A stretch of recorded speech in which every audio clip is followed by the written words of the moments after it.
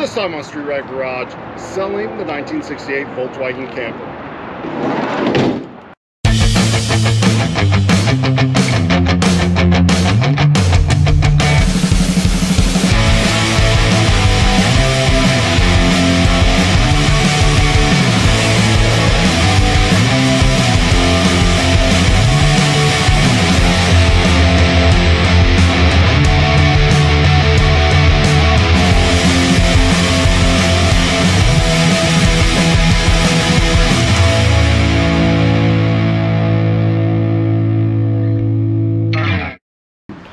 Well, the time has come to sell the camper. I have made 9 other videos. If you are watching this one and haven't watched the other ones, go back and have a look at it and you can see exactly what we've done to this camper, where it started out and where it has ended up. Now, this is not something that you can jump in and drive to California, but it is now a good start for your project. When we bought this, it had been sitting for 15 years and was a total mess. I mean, everything. It was disgusting, it smelled bad, it didn't run, all sorts of stuff. Now it runs, not great, looks 100% better than what it used to. So we are just going to start with the exterior of the vehicle. This is a 1968 Volkswagen bus doormobile. So it has a doormobile option. I don't know if it came factory with this, if somebody added this. I don't know if it was imported from Europe or what the deal is on that, but it's got a doormobile top on it. So it is missing the glass here. I have one glass. This is just a piece of plexiglass somebody put on there. The vent right there, that needs a new one. It has like one good vent on it. So there's that. So you have to do that. The body is fairly straight. I mean, it has some rust,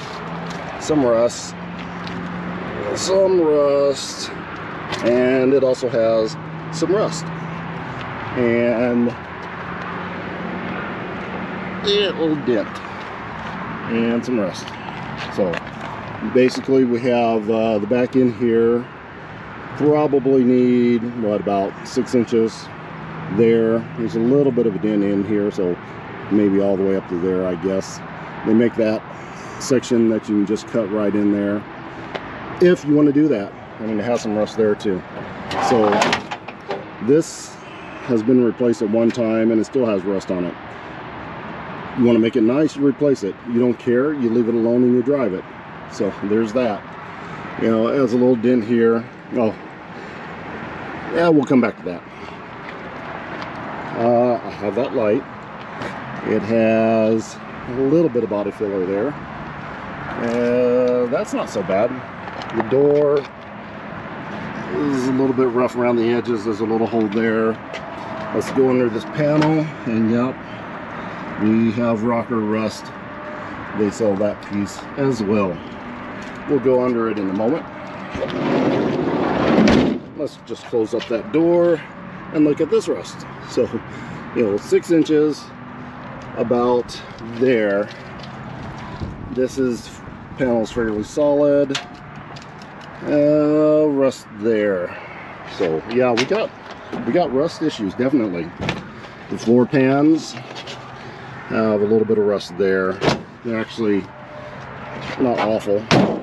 This is a Midwest, so this is actually really good for the Midwest. You can you see that? There's some there. That's the bottom of the floor pan on one side, and that's the bottom of the floor pan on the other side. Frame rail. And yeah, we have some dings in the front panel as well. Somebody tried to come in here and pull out a few of them, make it look a little bit better. And other floor pan. This one's a little bit worse, but it could still be patched up. Dog leg, got some rust there, but and some there. Fairly solid. That door, pretty good shape. I didn't look under it. Not bad door. So yeah, that's basically the body. There's some surface rust up on the top. there and there, but it's still pretty good. So let's look back here in the engine compartment. So it has a 1600, so somebody swapped that out, probably, I don't know, 71, 72. I think these had a 1500 in it originally on a 68. I can't remember, but it starts, it's missing a little bit. It still has some bad gas in it. You can see the filter right here. Can you see that? It's a little brownish. So it's still pulling some garbage out of the tank, and I had to pull the plugs and kind of redo them. And these got some rust in the where the battery tray and the opposite side. So definitely need a new battery tray. I just have a piece of wood over there right now. Definitely gonna need this panel.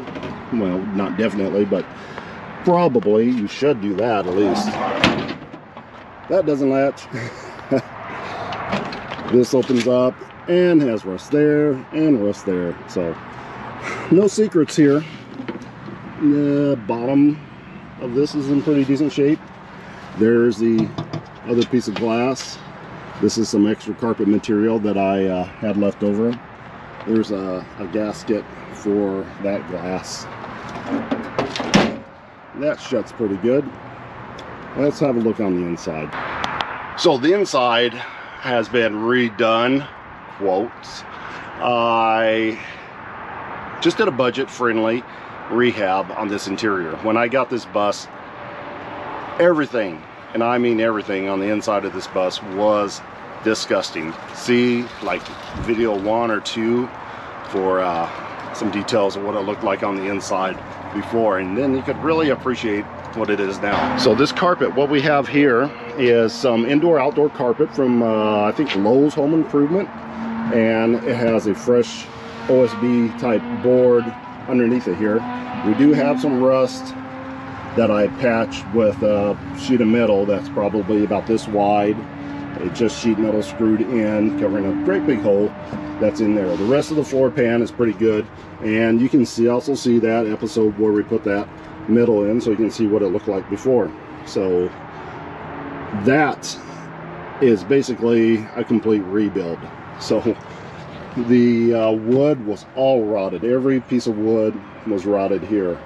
So we had to go buy some more particle board, OSB, I can't remember what I used.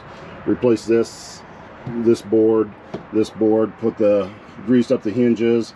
This cushion, that cushion came out of an RV. This interior was from cushions that we bought, or we didn't buy, but we got out of the same old Dodge RV and just recovered the plywood on there. So the back panels, the top panels, and this door panel are house paneling that we got from Lowe's again, and we made with our leftover scraps a new frame for the jump seat here. So this is original, that's original, but the rest of this jump seat is just a pattern. Put down what was left of the old interior, the old seat, drew some patterns, cut it out, put it all together, boom, we got a seat again. The old one was, I mean, just garbage. There was no saving that. The front seats are the originals. We didn't do anything with those. They're fine just the way they are, I think. Door panels could use a little bit of love. You probably, I don't know, probably wrap those with kind of the same material. That one's a little bit worse. This one's not so bad. Let's look at the tint on the inside. So yeah, it's got holes in it. We used some duct tape on this, and yeah, that didn't hold. But it was a temporary fix. So if you ever need to go camping and you want to stay dry, that would work. I was thinking about maybe just cutting up some canvas, or some, not canvas, some tarp, like from Harbor Freight, and maybe sewing that in. That would work really nice as well. But yeah, that's what the interior of the tarp looks like right there. It's not bad, and it's got the 2 beds that fold out. I'm not going to fold them out because they're a pain. This one has all the cloth material, but it's weak. I tried to get up there once and it started to tear, so it needs to be redone. This one has none of the cloth material on it, but it folds out, makes your cot. Needs some new canvas on that one. You get the bear. The table is the original. We didn't do anything, didn't change anything there. All original there. And we'll have a look at the tarp on the outside. Really good. As you can see, you know, most of it's in good shape, but it has been patched up. There's a little hole there. But the mice got into this. If they hadn't, it would still be really solid because the rest of it's in good shape. It's not crumbling or anything. It's super solid. Okay, back again to the engine compartment. I'll just go ahead and fire it up real quick, and we'll listen to it run, just to prove that it does run. It's not making any horrible noises, but it is missing out because of that bad gas. I mean, we got some bad gas in here, definitely.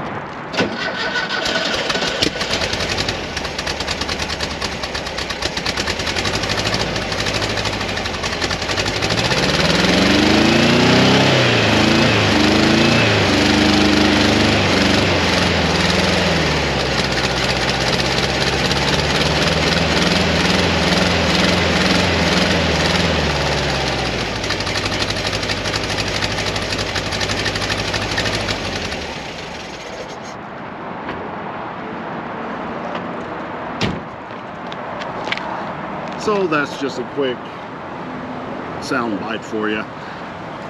It needs some new plugs. I pulled the plugs out and they were a mess. Kind of just soaked them in gas and scraped them off a little bit, but that old nasty varnish gas, it just keeps circulating through there. I mean, there might be some sediment in the tank even, I don't know. But that tank should be replaced. I'd replace the tank if I were you, because it is nasty inside of there. But I mean, that is basically it. It's a good project. It will move, it will run, it'll drive, it moves on its own. A little bit of tinkering, probably one good weekend left, and it's going to go down the road. A new tank, some fresh plugs, maybe a gasket here and there. I don't know. I mean, it doesn't seem to leak any oil, but you know, check everything out real good. Fresh tires, definitely fresh tires. Tires, I don't know how old they are, but they're starting to dry rot. They hold air just fine, and I have driven it down the road without any problems, but tires, definitely. It's got some play in the steering wheel too, but only about 2 inches. So, yeah, a little bit of front end work too. Anyway, a good start to something that's going to be really nice. No longer a no longer a parts vehicle, now a project bus. So the price you're asking, what is the price of this? Well, $6,500 is what I'm going to put on Marketplace. Tell me that you saw this video and you're a subscriber to Street Rat Garage, and I'm going to knock $500 off. So this video gets you $500 off $6,000. It's going to go on Marketplace probably this weekend at $6,500. So the person that's not a subscriber, they're going to pay $6,500. You pay $6,000. So you want to buy it, just hit me up. Leave me a message below. I always check them. All of them. Until next time.